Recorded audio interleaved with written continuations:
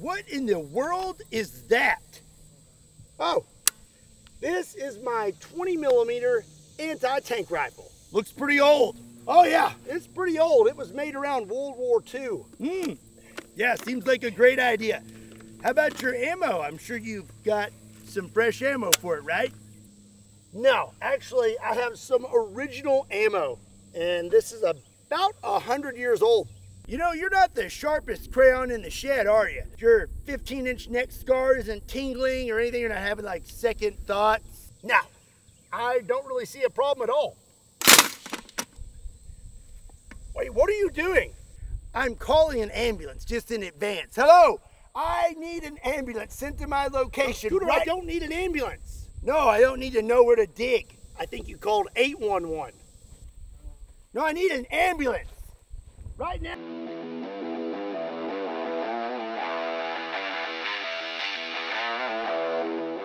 What's up, everybody? My name is Scott and you're watching Kentucky Ballistics, and I'm super excited about today's video because today I get to feed my big bore addiction. I am dedicated to bringing you the biggest guns in the world, and today I have one of the largest guns I have ever seen in my entire life. I present to you the Solothurn 20mm anti-tank rifle.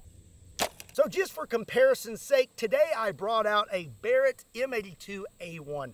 This thing has a 20-inch barrel and is chambered in 50 BMG, which is a gigantic round.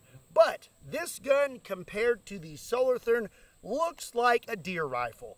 This thing right here weighs roughly 120 to 130 pounds.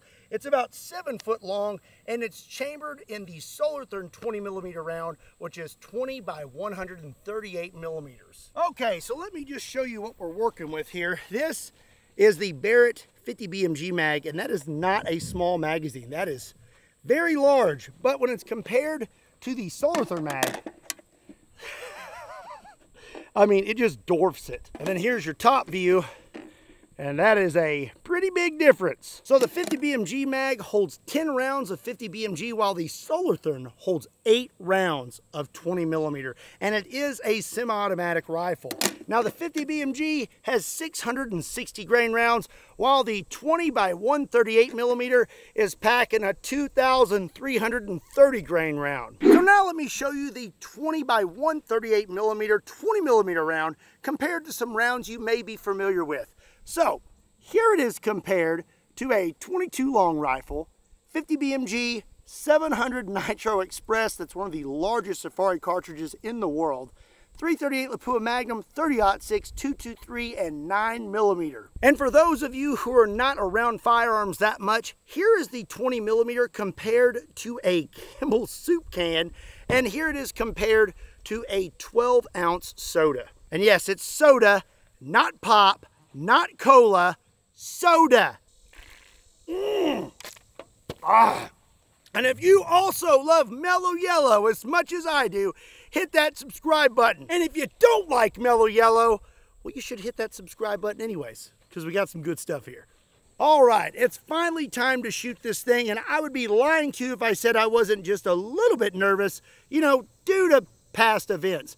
But I am also very excited. So I'm going to tell you a little bit more about this firearm while we load it. So this thing has a very stout spring for the recoil system. So stout that you cannot pull it back. So this thing has a literal bike chain inside it and a crank. So your crank is right here, pulls out, and then you literally just start cranking it. We'll do 1, 2, 3, and now it is all the way back. But before you shoot it, you have to return this back to the starting position. So now you'll go backwards, 3 cranks, and then you're ready to go. Here's a closer look for you. That is what pulls the bolt back. A literal bike chain.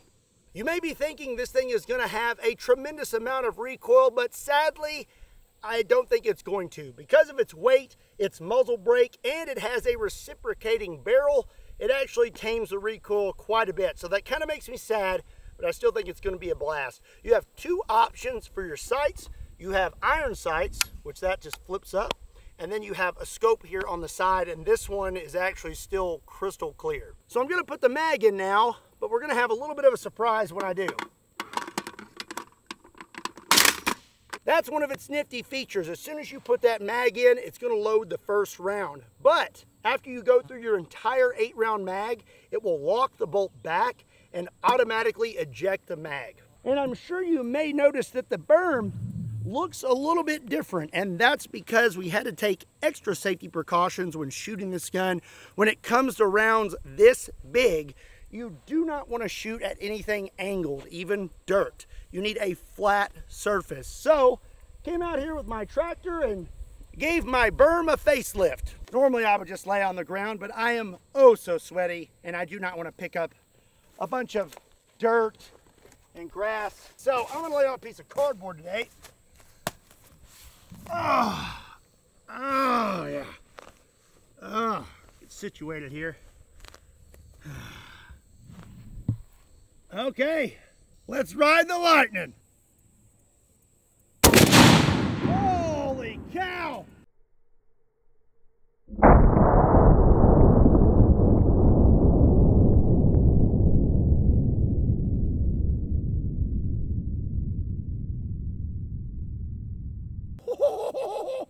Oh my gosh! Dude! Okay, it ejected the mag. That is stinking awesome. I totally just fell in love. Something I failed to mention about the Solothurn, you'll notice here this trigger is absolutely huge. It's actually a 2-finger trigger. Not 1 finger, 2, and it is very stout and takes a very long time to pull it back. So that means you better have some flinch control, because you have to keep those sights lined up for quite a while. All right, ignore this hole. That may have been when we were making sure the gun was safe. Just take a look at this hole. Spray painted a big circle here. I was aiming about here. We hit right there, and I have to tell you, that looks pretty deep. That's a big old hole. I mean, get my whole arm in there. So this gun is pretty old, and from what I understand, it has not been fired much, and ammo is not exactly easy to find. So I want to know if these rounds are good enough to actually get this thing to cycle. So I have 3 rounds, and we're going to take another whack at it. Just going to watch my fingers. You definitely don't want them anywhere near that bolt when it closes.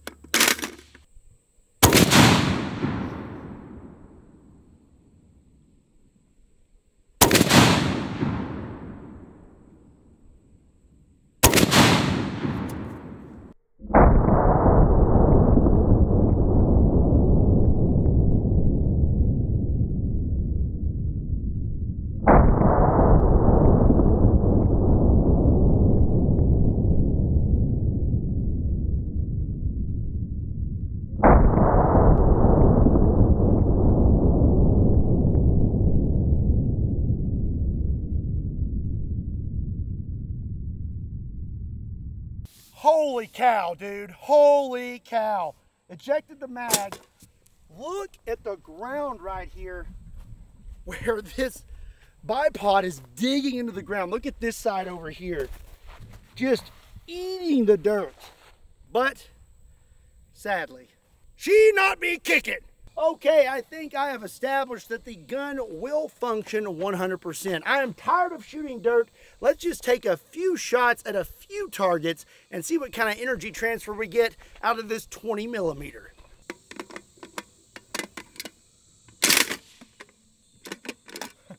That mag is already just out because I only loaded 1 round. Okay, let me get lined up here. I'm going to use the scope this time. Kind of hard to get up on it. Whoa!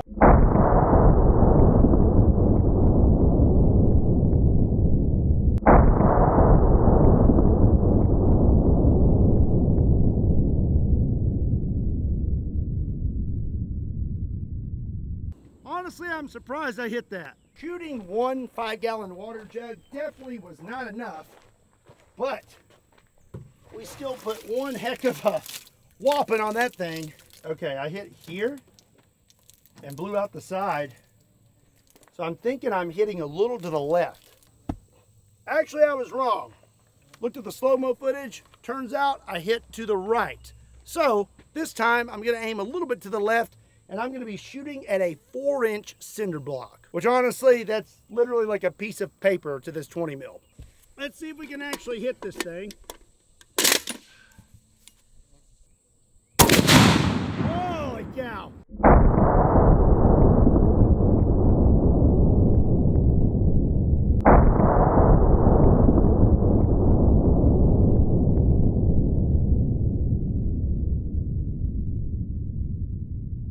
Yeah, I'd say we hit it. Also, I'd say my earplugs were not in all the way. So at this distance, it looks like I am hitting about 5 inches to the right and a little low. So that time I aimed at the edge of the cinder block and I almost hit dead center. We pretty much turned this to gravel, no problem. Now I'm kind of curious to how much concrete we could actually make it through with this thing, but that's for another day. I do have one more target for today's video though, and I'm pretty excited about it. So our last target is going to answer an age-old question. What would a 20mm anti-tank rifle do to a zombie? Little cicada shell. Those are always fun. Get this thing loaded up one last time. Ah, such a big mag. Okay, let's see if my Kentucky windage is true. Oh, wow!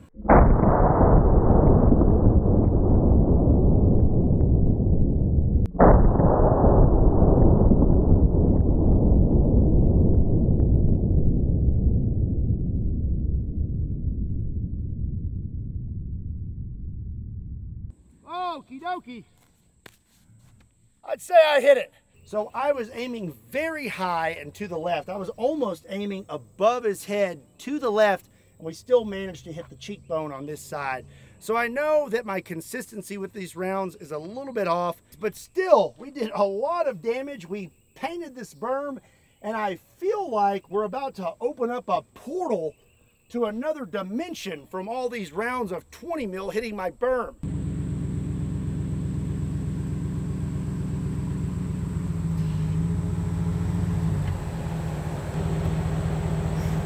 Well, that's going to be it for today's video. I hope you enjoyed it. Let me know what you thought about the 20mm Solothurn in the comment section down below, and let me know what you'd like to see me do with it next. Did you really think that you were going to get out of this video without getting destroyed? If you did indeed enjoy today's video, be sure and give it a like, and if you're not subscribed to Kentucky Ballistics, make sure you hit that subscribe button. Oh, that's very satisfying. Ow! Stupid horseflies! Also, be sure and check me out on all other social media platforms. Links to those can be found in the description down below, along with a link to KentuckyBallistics.com, where you can pick up a shirt that is not drenched in sweat. Unless you want one that's drenched in sweat, and I don't know, maybe we can do that for you. I don't know. I'll talk to Bunker Branding. And as always, my name is Scott. Thank you so much for watching Kentucky Ballistics. I'll see you next time.